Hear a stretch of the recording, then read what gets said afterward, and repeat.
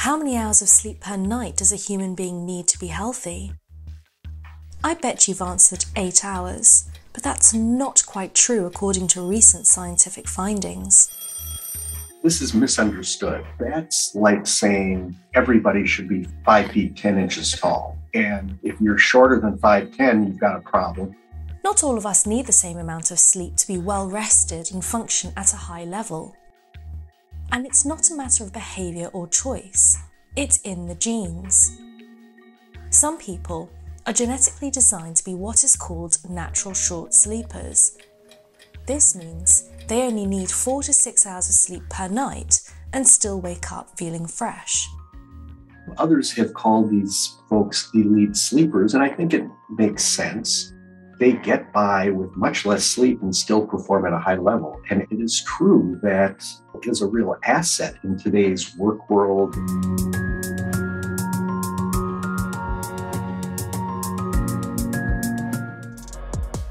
For the past 25 years, Dr. Potasek and his team have been analysing the sleeping patterns of over 100 families.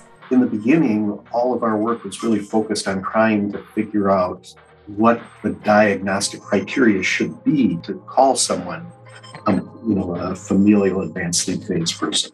An advanced sleeping phase person is also known as a morning lark, someone that goes to bed early and wakes up early.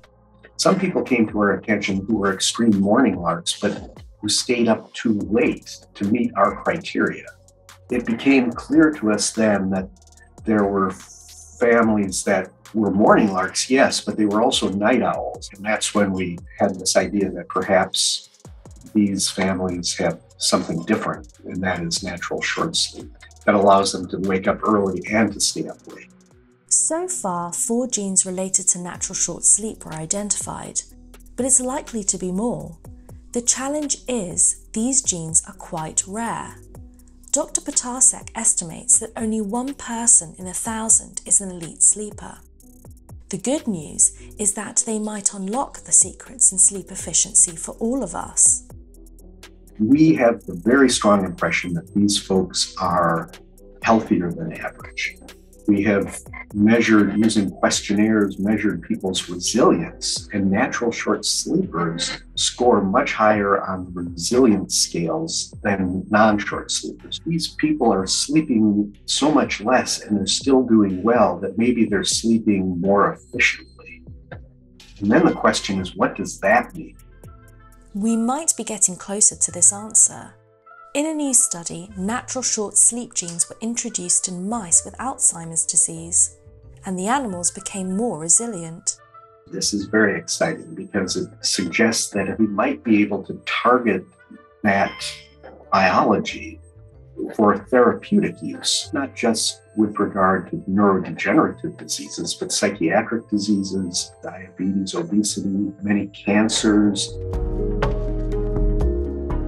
I view this as a large jigsaw puzzle. There's a picture of sleep in a jigsaw puzzle, but we don't know what the picture is. So what we've got is these families, and in every family where we can identify a gene and a genetic variant and show that it is actually causing that trait, we're still very much in a discovery process, trying to find as many pieces to the puzzle as we can. For something that most of us spend 1/3 of our lives doing, there's still a lot to understand about sleep.